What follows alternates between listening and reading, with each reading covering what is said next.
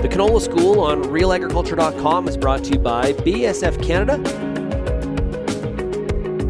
and Invigor Hybrid Canola.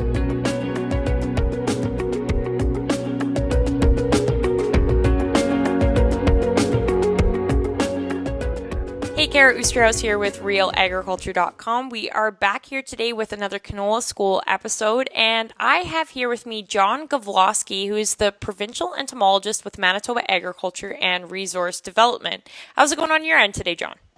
Things are going good here. Awesome. So we are here today to talk about wireworms and how we can mitigate some of the damage they might do heading into the season. So what can you tell me about wireworms and some of how they work, I guess? Okay, so wireworms are the larval stage of a beetle called the click beetle, and they differ from a lot of our beetle larvae in a few ways.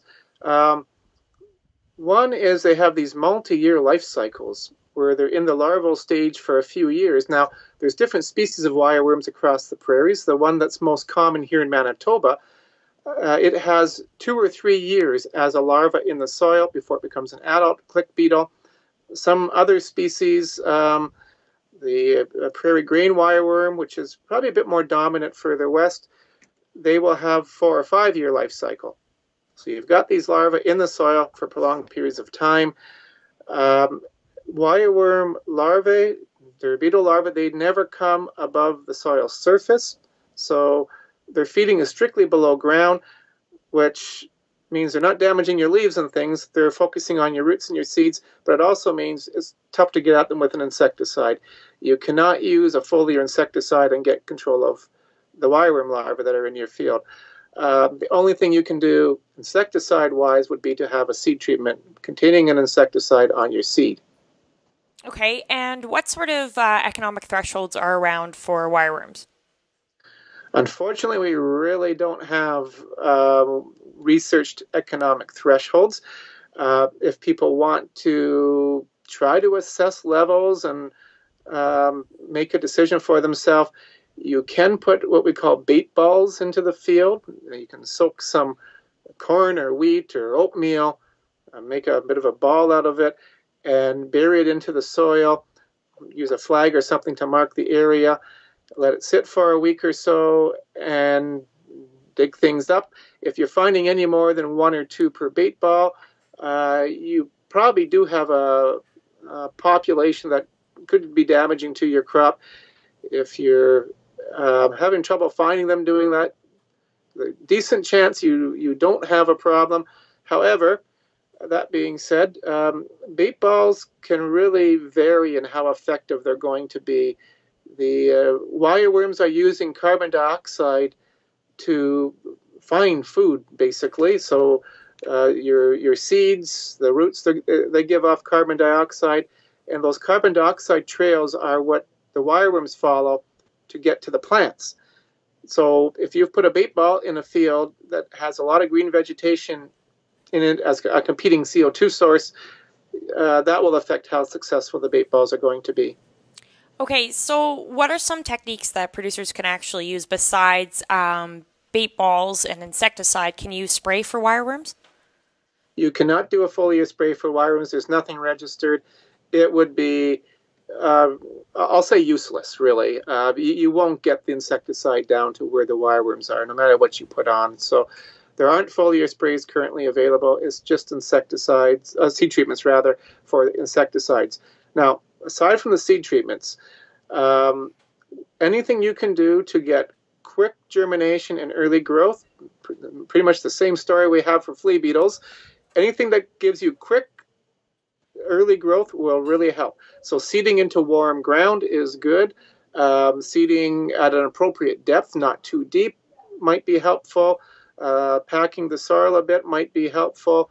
So anything to get that quick early growth will help you get through the more vulnerable period for wireworms.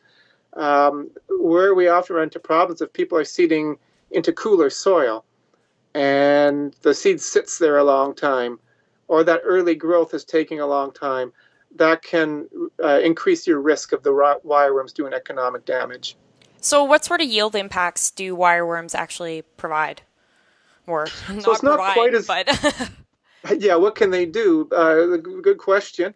They're certainly not as devastating as some insects like flea beetles and cutworms.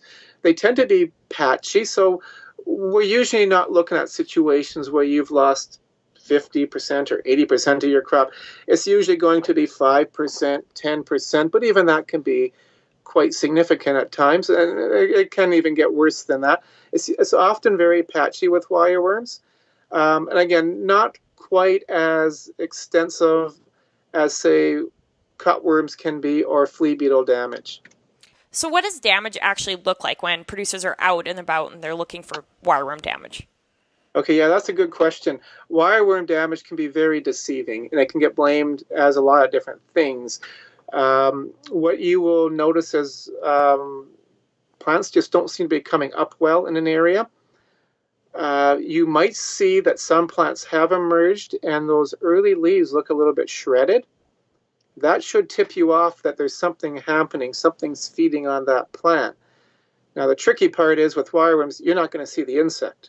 All you're going to see is what looks like poor germination, or you may see some shredded leaves in addition. Dig around those damaged plants in those damaged areas. If you have a patch that just looks like things just didn't germinate for whatever reason, dig around, see if wireworms are potentially the cause. Now, there can be many reasons why things don't germinate well, so you need to sort that out. But do some digging, and especially, again, if you do see that the leaves, if they come up looking a little bit shredded, sometimes what happens is, although they feed totally underground, when those newest leaves are coming out from the seed, they're fed on underground, and when they do emerge, again, they're a bit shredded in appearance. And are there any beneficial insects that actually attack the wireworms? There are beneficial insects that eat them. One that we know about that we've actually seen a fair amount of in the last couple of years, they're called therivid larvae or stiletto fly larvae. Same bug. Therivid is the scientific name. Stiletto fly is the common name for the fly.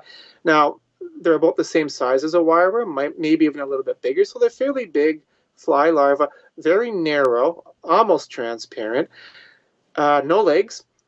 When you disturb them or poke at them, they go snaky. They wiggle around rapidly and go snaky when you disturb them. So behaviorally, they're quite different than a wireworm, and they're a lot paler. They're very, very white, almost translucent, whereas a wireworm is more of a yellow to orangey color. So if you see something wireworm-like that just goes snaky when you poke at it, those are therivids. They're good. They're eating your wireworms. And there's other things, too, in the soil. There's some ground beetles that actually will burrow into the soil and look for insects to feed on, so they may be helping out as well. Okay, awesome. Is there anything else you'd like to add? No, I think we've covered that one pretty good too. Okay, great. Thank you very much. Okay, thank you, Kara.